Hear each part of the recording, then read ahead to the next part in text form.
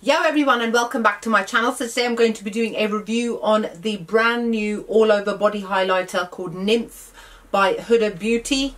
It comes in this unnecessary packaging yet again, and this is what it looks like. It's quite big, it's 55ml, and it retails at £40 in the UK. It comes in 3 shades, and I bought the middle shade, which is called Aphrodite. Now, I've never bought an all over body highlighter before, so I have nothing to actually compare it to in terms of actually trying it out. So this is all very new to me. The reason that I bought Aphrodite is because it's described as being for tan and medium skin tones, and it is apparently packed with rich gold pearls for a golden bronzed finish. So I bought it on that basis because I'm very warm toned, I've got very yellow undertones, and when I tan in the sun I go bronzed.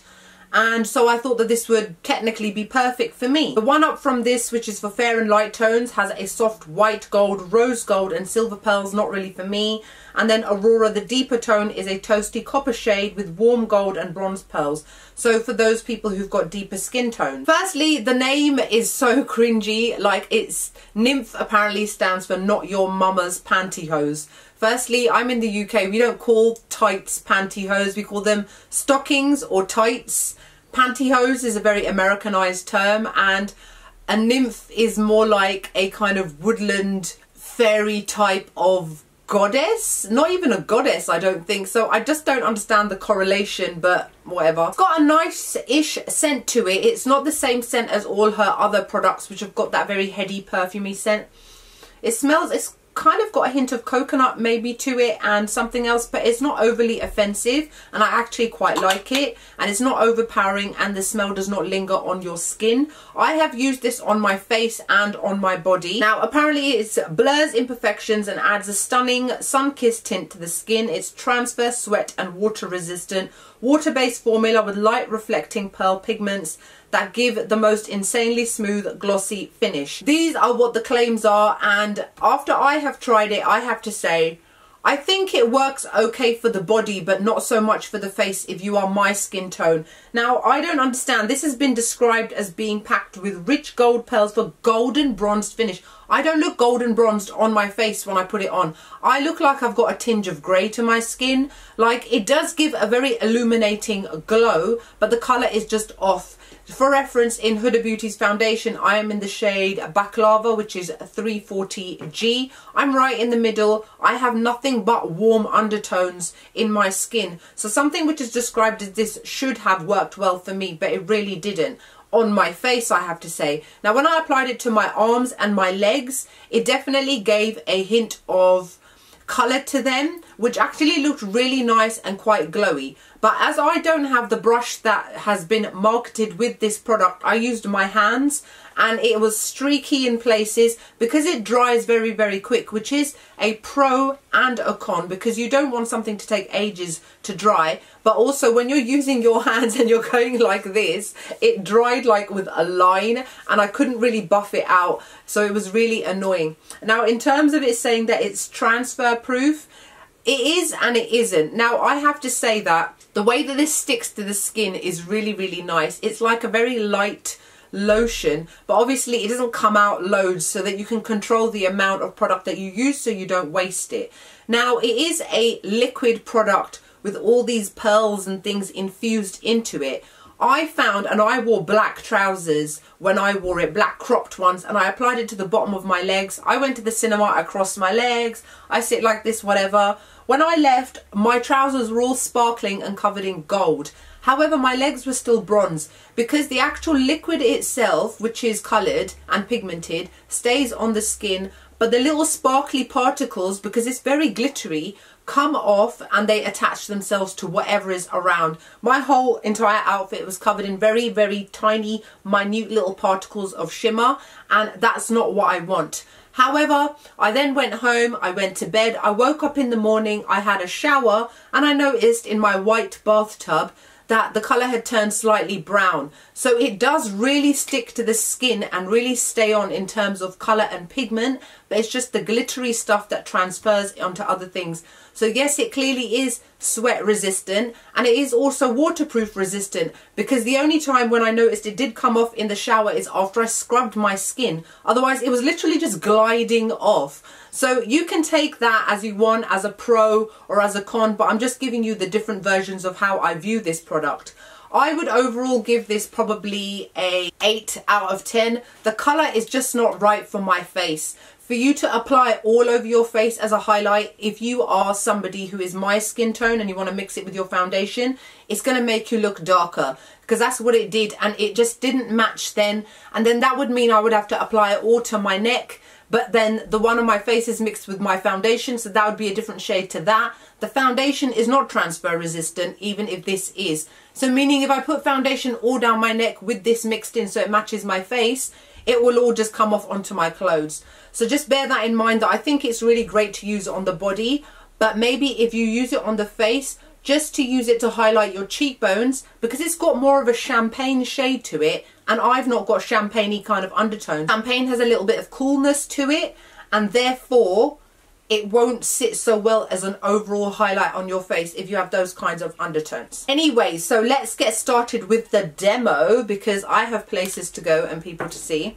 I'm going to be using the Expert Face Brush by Real Techniques, and what I'm going to do is I'm going to dampen it with my Fix Plus, because what I find is, because this foundation is so thick and full coverage, when I mix it with this, it becomes even more thick. This hasn't got a super runny texture. It's a creamy-ish texture, and that's the reason why it dries down so quickly as well. So if you wet your brush to apply it to your face, obviously I'm just doing this for the purposes of the demo. I will look darker, I'm warning you now. But generally, I would personally just probably apply it to my cheekbones. Okay, here it is with it mixed into my foundation. I only used one pump of foundation. As you can see, I now look like I should be perched on top of a palace, because I've got that kind of very glowy bronzy look. I didn't apply as much foundation as I normally do. I'm going to apply a little bit more, because I think I applied more of the highlighter than the actual foundation, and I need to go out in public, like I said, so I can't be glowing too hard, looking like I should be some sort of street entertainer. But if you can see, it really does give a nice glow to the skin. But if you were to look up close, you could definitely see it is very shimmery. But what I like about this is it definitely gives a nice amount of coverage, especially because I'm mixing it into a full coverage foundation. But can you see now, I look darker. You can see that, right? So I'm going to use my powders and whatnot to make myself look a little bit lighter, as in to my natural skin colour. But overall, I actually do quite like this. I have, like I said, for the purposes of the video, just wanted to show you guys what it looks like on the face. If you're my skin tone, you can see I've now got a slight greyish tinge to my skin, because this is not golden as this is described. I don't know why it's described as golden. It's not. It's got a champagne colour to it. Like, there's not gold in it. I can see champagne-y ivory sort of colour. I'm going to do the rest of my makeup now, and then I will show you what it looks like once it's all complete. I'm going to use the Huda Beauty Graham Cracker concealer, and then the Nabla powder to finish it all off. Okay, now that most of the rest of my makeup is done, I've done my contour, I've done my powdering. As you can see now, I now don't look glowy, I just look darker. And the only thing that I can see now is that after putting on foundation and everything, powdering it down, which you have to do because at the end of the day, it's a glowy product. You will look shiny very, very quickly. So if you don't put powder on, it's going to move around and it's going to come off. Now, unfortunately, you can't tell that I've got anything on. You can see some of the golden sparkles, but that's about it. So it's a little bit pointless mixing it in with your entire foundation unless you've got a face like the Sahara, which never gets oily. What I'm going to do is I'm going to put a tiny little bit on my beauty blender and show you how much better it looks if you were to apply it like this on your cheekbones. It was probably not wise to do it where I had concealer. Stupid. And now you can see that it applies like a normal liquid kind of highlight, really. And just use my finger. it dries very, very quickly. So even on the face, it's not blending out because it's got powder underneath. And then just make sure that you blend it with your brush so that there's no obvious harsh lines. It is definitely blended out with the finger, because what's happening with the wetness of the beauty sponge, it kind of bunches up because it's got powder underneath, and when you put liquid on top of powder, that is what can happen. Just going to finish off my lips with some Huda Beauty products. Why not? Going to use Huda Beauty's Girlfriend liquid lipstick with Shiro Demi Matte on top.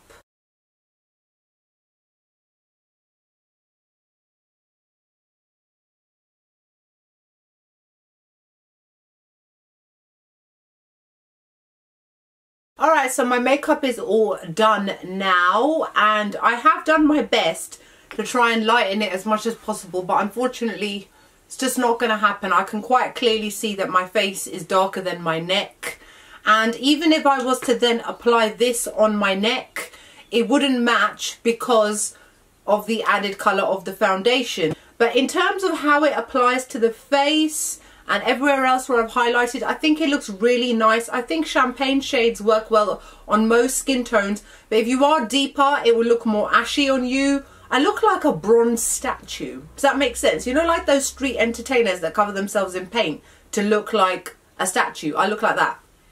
But what I'm going to quickly do is, I'm going to apply it to my hand and just place them both next to each other just so that you can see the colour difference. So here you can see with and without.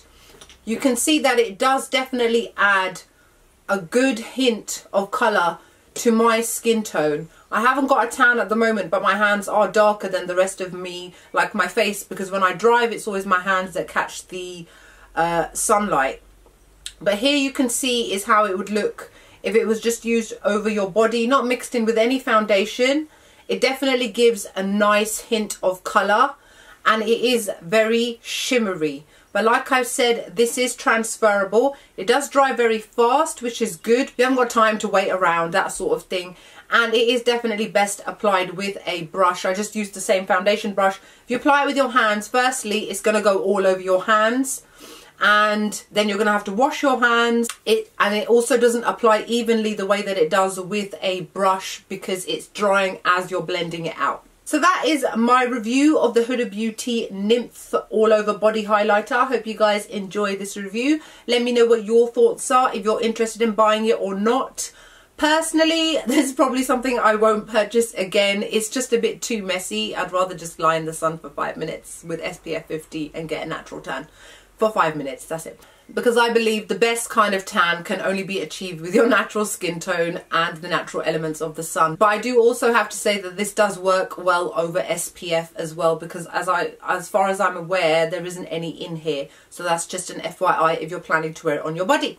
And that's it. I hope you guys enjoyed the video. Like, comment, make sure you subscribe, and I'll see you all soon. Bye.